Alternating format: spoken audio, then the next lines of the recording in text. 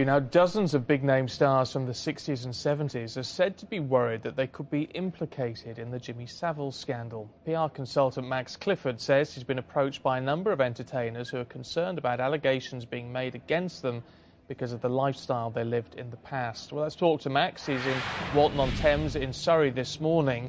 How many celebs are we talking about here, Max? I would say at the moment, Stephen, probably between a dozen, maybe 14, 15, not just this country, but in other countries in the States, and not just the stars themselves, but, you know, some managers that are concerned about their stars that they represent, who were big stars in the 60s, 70s, 80s, and can barely remember what they were doing last year, let alone 30 years ago or more. So there's a lot of people that are anxious, and they just call me and say, Max, will you keep us in the picture? And if you hear our names being mentioned or anybody's asking questions, will you please let us know? Anxious? What exactly about? Say that they're worried about being implicated in this scandal. Well, are they coming up with any specifics for you? No, and they don't need to, Stephen. Look, 60s and 70s, everything exploded. The music explosion in this country, which of course was worldwide, huge social change. Young guys that suddenly were working in a factory, and then the following week they were pop stars. You know, everywhere they went, there was young girls throwing themselves at them in dressing rooms, in hotels, at concert halls, at gigs. It was that kind of time. So, you know, a lot of them don't remember exactly what went on, and it was going on in a vast scale all over Britain, all over the world. But there was a lot of people around these people, the Jimmy Saviles of this world, that saw opportunities and manipulated the situation to suit themselves. But there genuinely is a lot of anxiety. Freddie Starr phoned me several times. I used to work with Freddie a long time ago. Sorry about the plane. But Freddie said to me, look, Max, you know, I've done nothing. There was absolutely nothing I ever did, but I'm worried to death. You know, I've got a bad heart. You know, I'm in a real state. There's a lot of people that are very, very worried about what's going on. And as I say, in no small way, Stephen, because many of them can't remember what they were doing, as I say, a year ago, let alone all that time ago. It's quite disturbing, though, isn't it? We are, as you say, we do need to put it in context. It was a different time, but we are talking about people, are we, who are saying, you know, they may have, inadvertently had sex with someone who was underage and not realised it. Look, if you're 19, 20, suddenly you become a pop star, and suddenly a dozen girls burst into your dressing room, changing room, or whatever, and that's the kind of thing that did and would happen, you don't actually sit there and ask for birth certificates. You know, they're worried, they're concerned, you know, they don't remember exactly how, what, where. And of course, all of this thing has burst out now. You know, hundreds of people have come forward about Jimmy Savile. A lot of these people knew Jimmy Savile, met Jimmy Savile, worked because he introduced them on television, etc., etc., or introduced girls to them by way of just nothing more than an introduction. I don't mean for sex, but, you know, this is such and such. And of course, these girls were very grateful to Jimmy Savile for making all those introductions. So you can see why there's a lot of concern out there from a lot of people. As I say, you know, the last few days I've had an awful lot of calls, and I expect to get a lot more.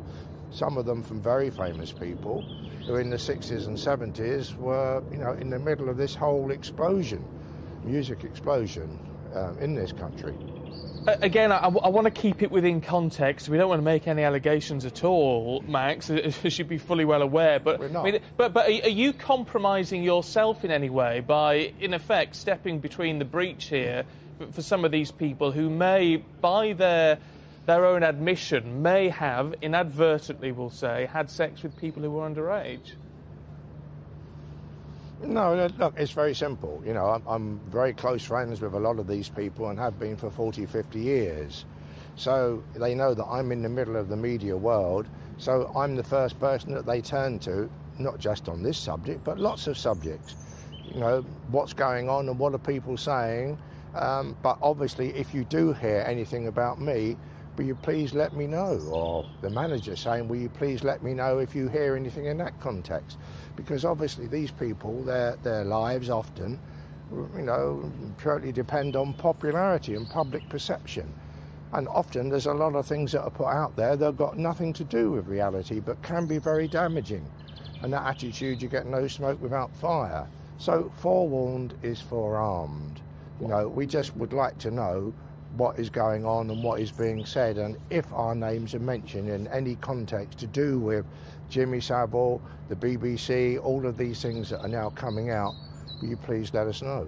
What does this tell us about life in, you know, way back then in the 60s and 70s, the sort of things that were going on in the showbiz circles? Because I seem to recall that you yourself in your biography, Max, talked about some of the, you know, the seedier side of life back then.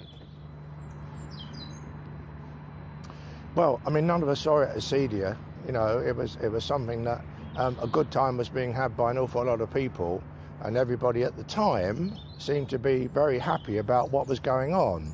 And I can only say from everything that I ever saw and experienced that the young girls were extremely anxious to be part of these things. Obviously, what we don't know now is that some of the things that went on, the parties, the dressing rooms, the TV studios, you know, were these girls 19, 20, 21 or younger? And of course, it was 40, 50 years ago. But a lot of people are worried because they know what went on. They know what they were caught up in.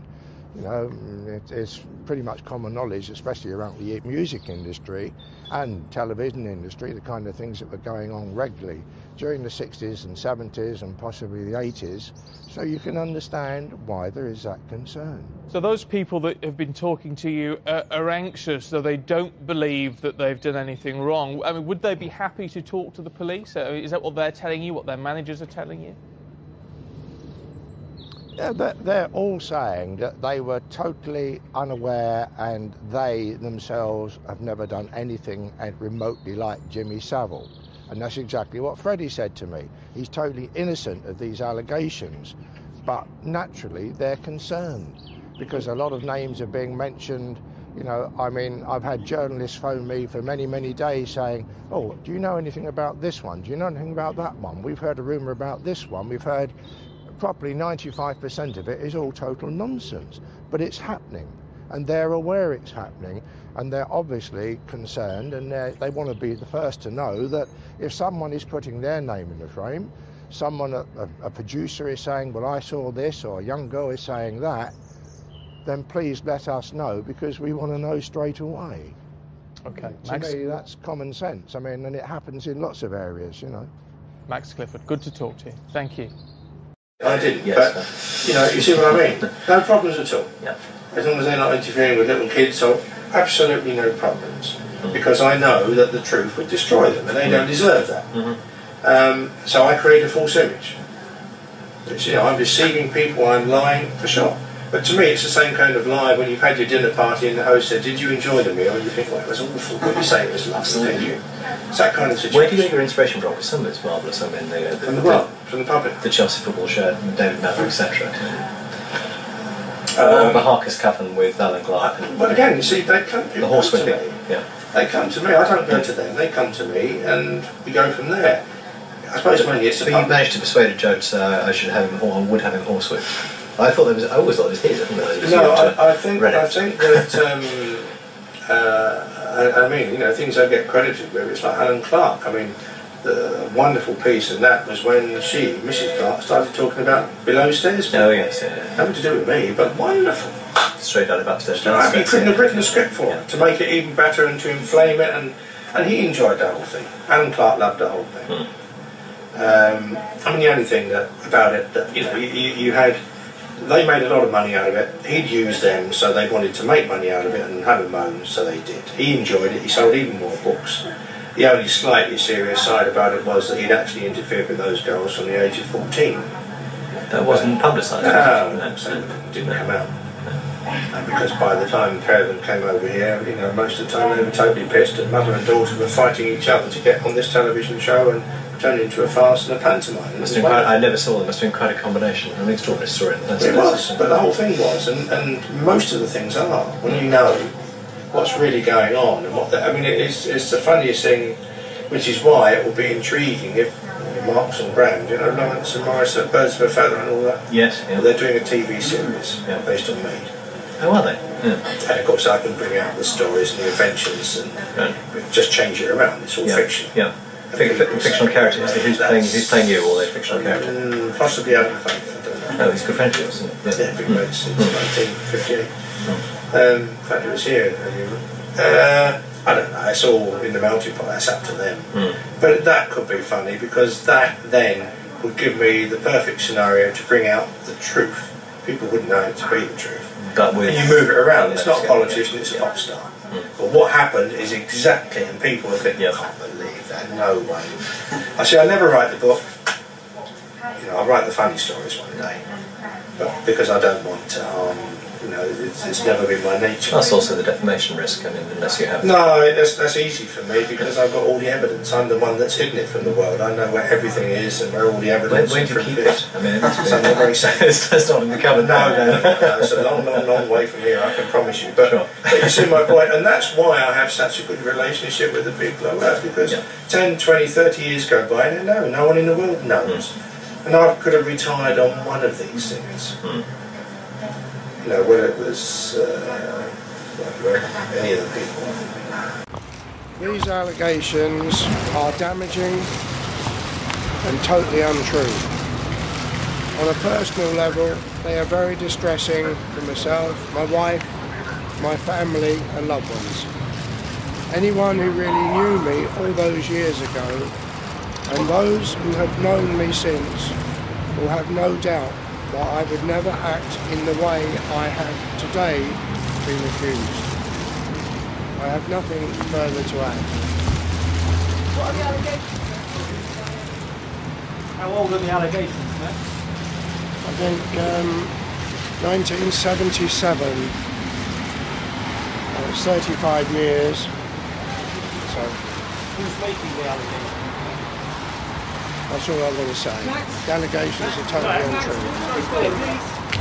And I need to go into a car, I think. Okay, but that's all I want to say, and I've made my position very, very clear. They're totally untrue and very damaging and very distressing for my family. Thank you.